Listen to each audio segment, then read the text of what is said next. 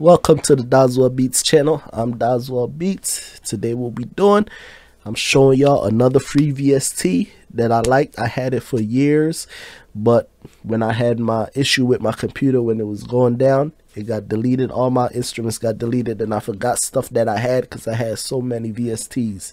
I had them throughout the years. I've been getting VST throughout the years, right? So this one, I remembered it, and I went back to look for it. It wasn't there, so I had to go back, and I'm gonna show y'all the steps, how to get it, how to sign up for it, how to install it. I'm gonna show y'all all that in this video, right? So it's the Sine player, man. Let's go, let's get it. I'll show you. It's dope. They have paid and they have free.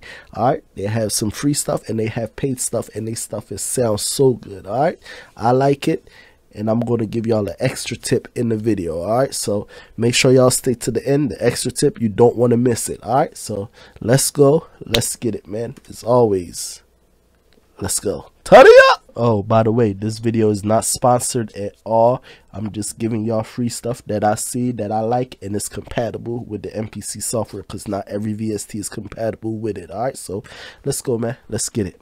All right, so here we go. We at Orchestral Tools right now website. So you'll go here, orchestraltools.com. Then you'll go to home.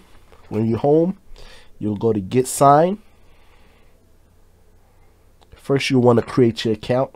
Just create your account. It's free. By the way, you want to create your account first, because after you install it and you open up in the software, it's going to ask you for the email and the password that you create your account with. So you need that created password and you need that email account. See, the new player for your favorite instrument is free. You just go right here, go to Windows, click Windows, and it will download up here, right? Once it's download, let's open it. I accept. Next. I don't put my stuff in on my C drive. I never install nothing on my C drive. Always install it on like a SSD external drive. You can't see it, but it's up there, right? So that's where I normally install my stuff. So let's go there. All right, so first let me open up my E drive, install here. Let me put a new folder in here called Sine player. All right, so that's where we're going to install it at. So never install anything on your C drive, right? You go to browse, and we're going to find that folder on my E drive. That's where I install all my VST. Install here, Sine player right here. Okay, next. Remember, the MPC software does not allow VST3, so we'll uncheck that. Uncheck the AAX, and we just want the Sine player, the VST version, right? This one, and we can leave the standalone on. So then we hit next. The VST folder for my VST, that's the same folder that I just created. E, installed now. Let's find it, the Sine player right there. Next, next, next. Hold on, let's go back. Let's create a desktop version. Next, install. So once it's finished install, we'll come back right here and I'll show you what's going on. All right, so let's go to let's hit finish. The Sine player came up, right? So now you just enter that email and password that you created when you create your account. All right, so that way when you download the free instruments, it'll go straight there. All right, so let's go ahead and put your information in. All right, so now we're in. I've been had the Sine player, but remember, I had computer issue. My computer was messing up, and it, like, everything got deleted out of it. This got deleted out of it, so I'm bringing it back up. So I already had some stuff already in there. All right, so this is how you third-party website. Just accept that.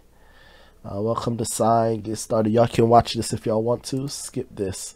So right now I have all these already, because remember, like I said, I already had it, and all these are free instruments. Sound good. I like them. All right, so let's download this one. See, it's trying to put it on my C drive. We don't want it on our C drive, so let's just put it in the E. All right, and then let's do start download. Let's open up the E and see where it's putting it at. Okay, Orchestral Tools. So it created it right there for me. All right, so here we go. Now it's installing the brass from the layers. Then it's going to install this and keep installing them, right? So while that's going on, let's just go ahead to the MPC software. Let's go to File,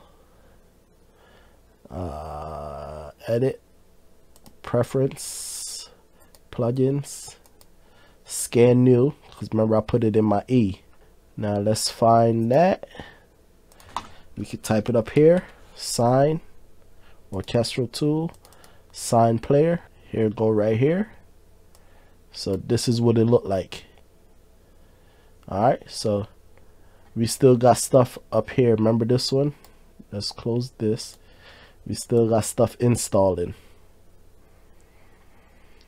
So we gotta wait until everything is installed. You can always go back to the website, free instruments, and here go all the instruments that you can download. That's free. And they all sound good, man.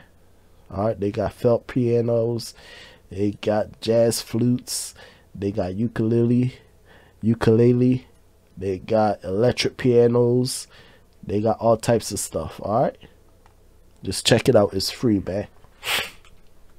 I'm gonna let y'all hear what it sound like next. Alright, there we go.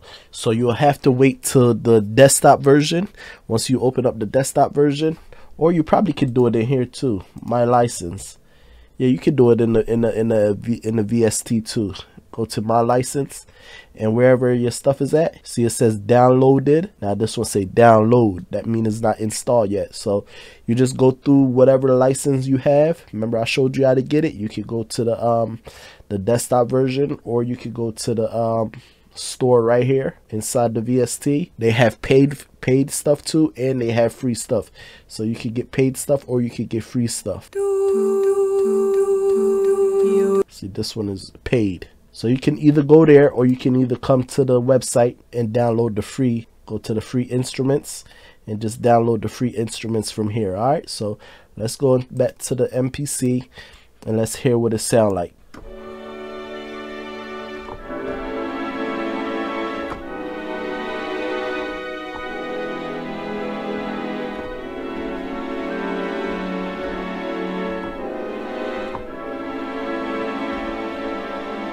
We can delete all these if we want to. Let me see if I remember how to delete them. Clear list. You'll come to here, this cogwheel, and just hit clear list, and it'll clear everything from over there. So let's do this right here.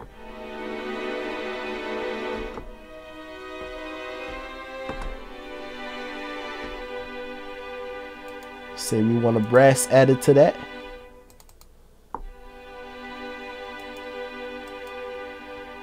You go to 1. So now they both playing.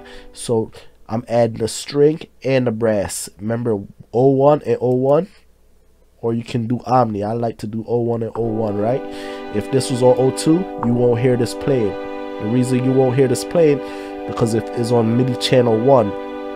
If I change this right here from MIDI channel 1 to MIDI channel 2, then you'll hear the brass.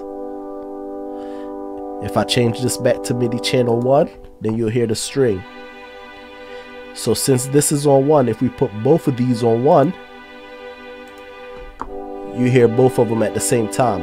That's with any VST that you can add 2 sounds. Any VST Contact, the UVI, Omnisphere, anything that can add multiple instances of sounds, you can do it like that. So now we got a string and we got a brass. If you want to add something else, let's add a woodwind. Let's say this right here. Let's just add a right here. See, once I add it, it went to 2. Now if I play it, it's only the string and the brass playing. But if I switch this, go to the number and switch it to a 1, now it's playing all 3 of them. Listen.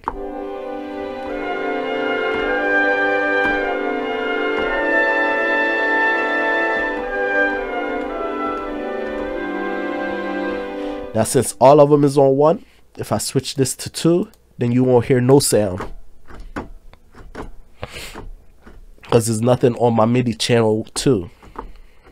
Now if I move all these to 2,